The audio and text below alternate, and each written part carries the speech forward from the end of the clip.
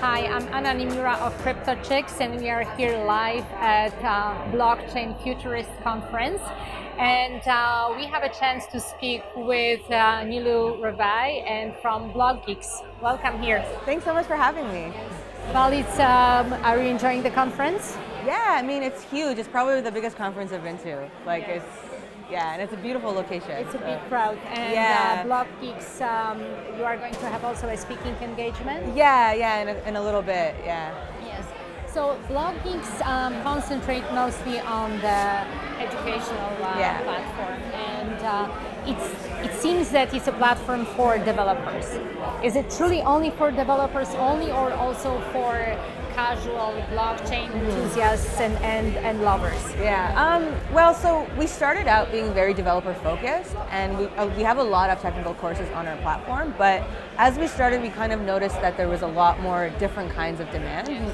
More just from people, even developers. The biggest thing they were worried about was kind of understanding the fundamentals of blockchain, not even the coding side, right? So we started creating a lot of content around that, a lot of content around enterprise, people who want to use blockchain for business. So now it's basically for anybody who wants to learn about blockchain. And we also have a lot of free content as well. We have guides, we have videos on YouTube that if somebody just is kind of a more casual learner and just wants to learn a little bit, they can kind of go there and check it out. So simply for someone who is just starting, they can start with your platform and just go through it and see what they can learn and then go from that. Exactly, yeah. We're going to have different tracks. So for example, let's say if you're a business person and you want to understand how you can use blockchain for your business, you can take the business track and we have courses tailored to your needs, or if you're a developer, or if you're a more casual learner, there's some fundamental courses that don't involve any coding, but then teach you about blockchain concepts. Well, we are living in a very rapid pace environment. Yeah. How important it is to stay open-minded and kind of hungry for knowledge? It's very, very important. I mean, it's very important in general, but in blockchain specifically, because things are moving so fast. In 1 month, you'll notice a lot of technologies have changed. So that fast, even within 1 month, you can see the change. Yeah, especially in like libraries or code bases and stuff. Is it because blockchain is still kind of at the developing stage? Yeah, right? exactly. There's still a lot that we don't know, right? And there's a lot of, it's just being built up. Once it gets built and it's at that kind of maintenance stage, then it's going to slow down a little bit. Yeah.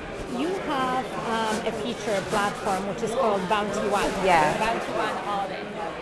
What is it? So Bounty One Audit, right now one of the biggest things with smart contracts is smart contract security and smart contract auditing. Obviously, I'm sure you've heard of these. It's like a validation. Well, basically what it is because smart contracts are dealing with money, and because once you deploy a smart contract, you can't take it back, you can't change it, there's lots of places for people to exploit it and take money out of the smart contract. So the auditing or security process, what it does is it basically is a double security check to make sure there are no holes in your smart contract that people can essentially exploit and take the money out of your smart contract. And so the way that this has been done typically is there are centralized companies that you will pay a lot of money to, and they will take your contract and they'll look at it and they'll come up with whatever bugs are, if there's any security holes. But what Bounty One Audit is doing is it's decentralizing that process.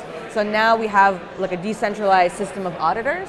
So you essentially submit your smart contract that you want to get audited, and then these group of decentralized auditors will essentially all look at it, and whoever can find bugs with it will get a bounty essentially. So it is a verification process? Yeah, it's a verification process for making sure that your smart contract doesn't have any security holes in it. And it's done also by the ones who are authorized to do it, right? So they are like specific individuals who are making this verification? So the specific individuals are the ones who, anyone can join the platform, and then it's more of a reputation system, right? So if you've looked at a contract and people have said that you were correct, you gain a reputation, and then now you become one of the special auditors who can have the right to look at it. Certification of the Exactly. And it's a lot cheaper and a lot faster for somebody who wants to make sure that smart contract is secure without having to go through that cumbersome process of like going to a centralized company. So that actually gives you one of the solutions for the blockchain. Yeah, that's great. Yeah. So it's good to know that Blockgeeks are actually offering that. Yeah. So Niloo, you have have a background, actually artistic background, and you even had your short feature film presented in the prestigious Cannes Festival.